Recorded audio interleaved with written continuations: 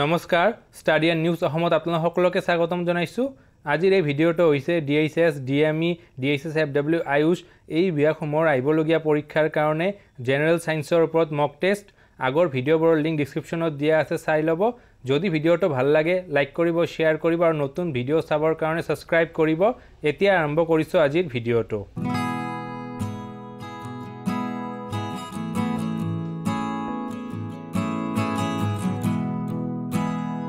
Number 1 Which of the following disease is not caused by virus অর্থাৎ নিম্নলিখিত কোনটো ৰোগ ভাইৰাছৰ দ্বাৰা নহয়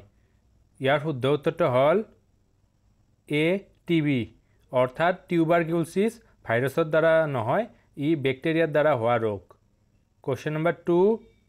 ampere is the unit of অৰ্থাৎ এম্পিয়াৰ হৈছে কাৰ একক ইয়াৰ শুদ্ধ উত্তৰটো হ'ল D ইলেক্ট্ৰিক কাৰেন্ট এম্পিয়াৰ হৈছে বৈদ্যুতিক প্ৰবাহৰ একক নেক্সট কোৱেশ্চনটো হ'ল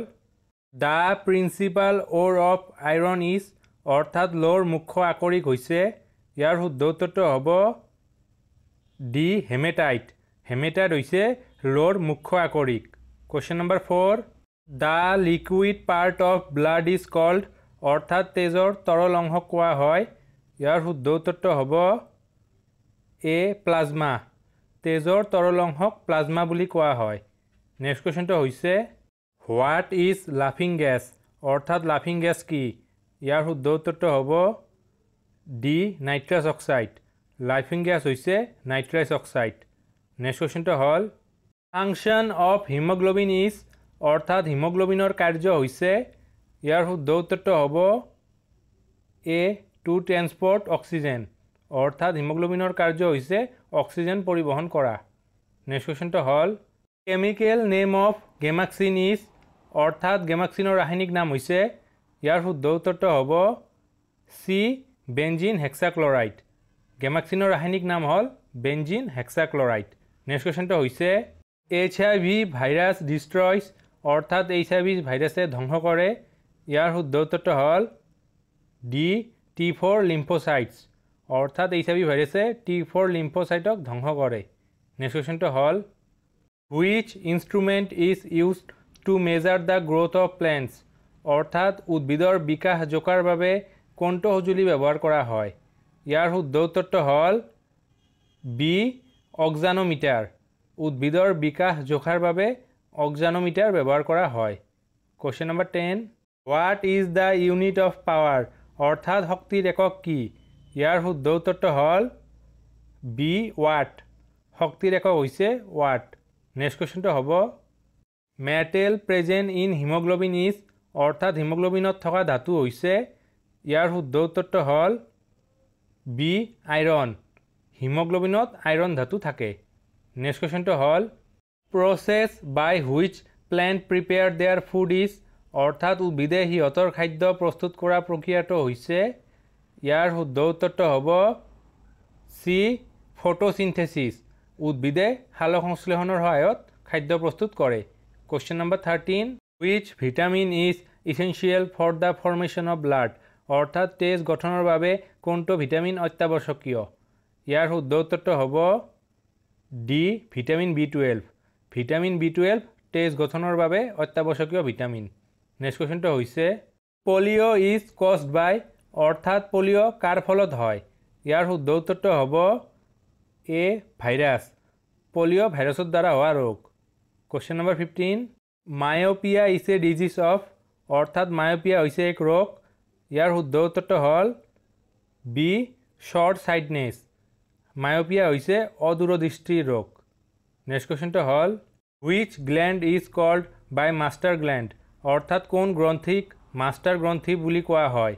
ইয়াৰ শুদ্ধ উত্তৰটো হ'ব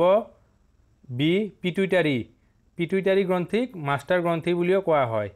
নেক্সট কোৱেশ্চনটো হৈছে name the branch of science which is related to study of teeth অৰ্থাৎ দন্ত অধ্যয়নৰ সৈতে সম্পৰ্কিত বিজ্ঞানৰ শাখাটোৰ নাম কি ইয়াৰ শুদ্ধ উত্তৰটো হ'ব ডি অডন্টলজি হৈছে দন্ত অধ্যয়নৰ সৈতে সম্পৰ্কিত বিজ্ঞানৰ শাখা নেক্সট কোৱেশ্চনটো হ'ল হোৱাট ইজ ডাৰ্মেটলজি অৰ্থাৎ ডাৰ্মেটলজি কি ইয়াৰ শুদ্ধ উত্তৰটো হ'ব বি স্টাডি অফ স্কিন ডাৰ্মেটলজি হৈছে ছালৰ বিষয়ে অধ্যয়ন নেক্সট কোৱেশ্চনটো হ'ল what is the power house of the cell cold অৰ্থাৎ কোষৰ শক্তিৰ ভঁৰাল বুলি কাক কোৱা হয় ইয়াৰ শুদ্ধ উত্তৰটো হ'ব এ মাইটকন্ড্ৰিয়া মাইটকন্ড্ৰিয়াক কোষৰ শক্তিৰ ভঁৰাল বুলি কোৱা হয় question number 20 name the disease which is caused by ডিফিচিয়েঞ্চি of iodine অৰ্থাৎ আয়োডিনৰ অভাৱৰ ফলত হোৱা ৰোগৰ নাম কি ইয়াৰ শুদ্ধ উত্তৰটো হ'ব বি গইটাৰ আয়োডিনৰ অভাৱৰ ফলত হোৱা ৰোগ হৈছে গইটাৰ নেক্সট কোৱেশ্চনটো হ'ল নাৰ্ভ চেলছ আৰ কল্ড অৰ্থাৎ স্নায়ু কোষবোৰক কোৱা হয় ইয়াৰ শুদ্ধ উত্তৰটো হ'ব এ নিউৰন স্নায়ু কোষবোৰক নিউৰন বুলি কোৱা হয় question number 22 name the largest gland in human body অৰ্থাৎ মানৱ শৰীৰৰ আটাইতকৈ ডাঙৰ গ্ৰন্থিটোৰ নাম কি ইয়াৰ শুদ্ধ উত্তৰটো হ'ব ডি লিভাৰ যকৃত হৈছে মানৱ শৰীৰৰ আটাইতকৈ ডাঙৰ গ্ৰন্থি নেক্সট কোৱেশ্চনটো হ'ল neuron is the unit of অৰ্থাৎ নিউৰন হৈছে কাৰ একক ইয়াৰ শুদ্ধ উত্তৰটো হ'ব ডি ফ'ৰ্চ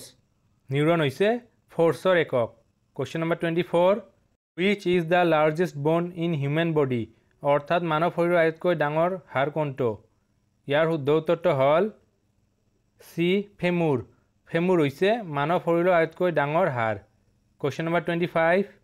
ডগ বাইট কেন কজ অৰ্থাৎ কুকুৰৰ কামোৰৰ ফলত হ'ব পাৰে ইয়াৰ শুদ্ধ উত্তৰটো হ'ল চি ৰেবিছ কুকুৰৰ কামোৰৰ ফলত ৰেবিছ ৰোগ হ'ব পাৰে question number 26 pituitary gland is a part of অৰ্থাৎ পিটুইটাৰী গ্ৰন্থি কাৰ এটা অংশ ইয়াৰ শুদ্ধ উত্তৰটো হ'ব ডি ইণ্ডোক্ৰাইনেল ছিষ্টেম